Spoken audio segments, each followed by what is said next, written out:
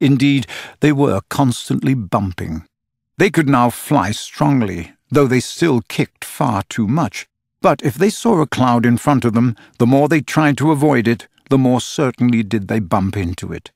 If Nana had been with them, she would have had a bandage round Michael's forehead by this time.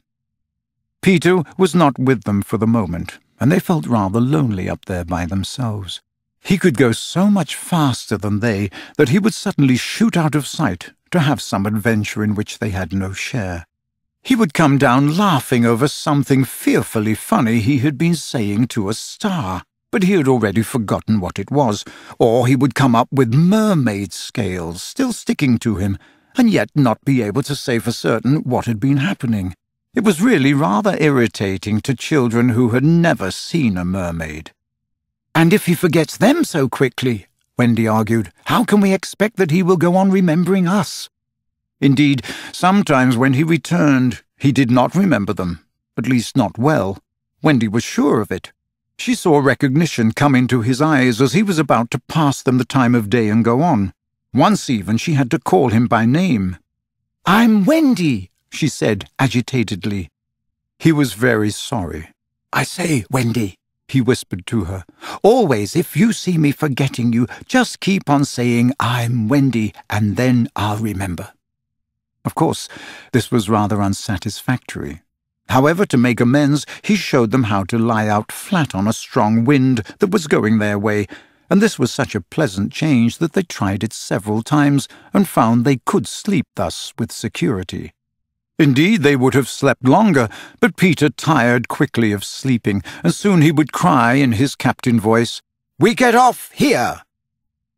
So, with occasional tiffs, but on the whole rollicking, they drew near the Neverland.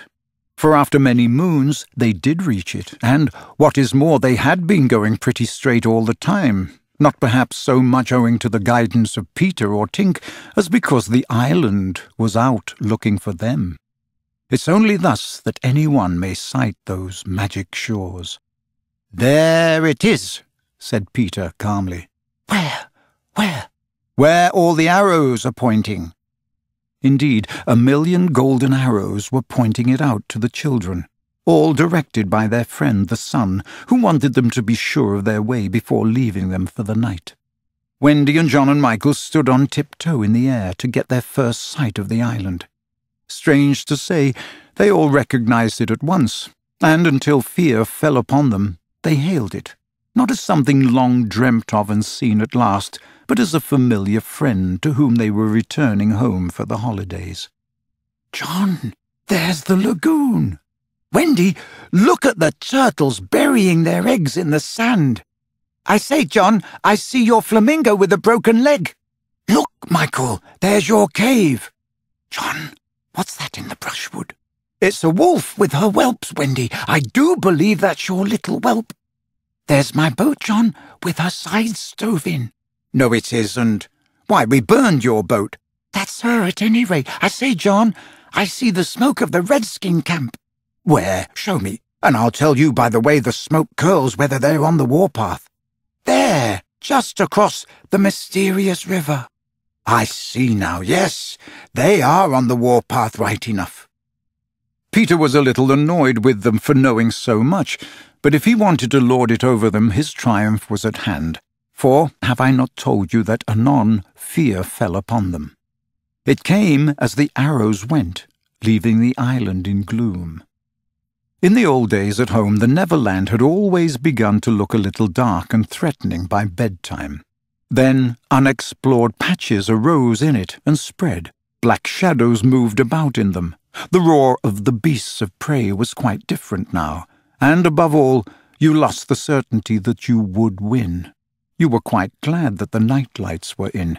You even liked Nana to say that this was just the mantelpiece over here, and that the Neverland was all make-believe. Of course, the Neverland had been make-believe in those days, but it was real now, and there were no night lights, and it was getting darker every moment. And where was Nana? They had been flying apart, but they huddled close to Peter now. His careless manner had gone at last. His eyes were sparkling, and a tingle went through them every time they touched his body. They were now over the fearsome island, flying so low that sometimes a tree grazed their feet. Nothing horrid was visible in the air, yet their progress had become slow and laboured, exactly as if they were pushing their way through hostile forces. Sometimes they hung in the air until Peter had beaten on it with his fists. "They don't want us to land," he explained. "Who are they?" Wendy whispered, shuddering. But he could not or would not say. Tinkerbell had been asleep on his shoulder, but now he wakened her and sent her on in front. Sometimes he poised himself in the air, listening intently, with his hand to his ear, and again he would stare down with eyes so bright that they seemed to bore 2 holes to earth.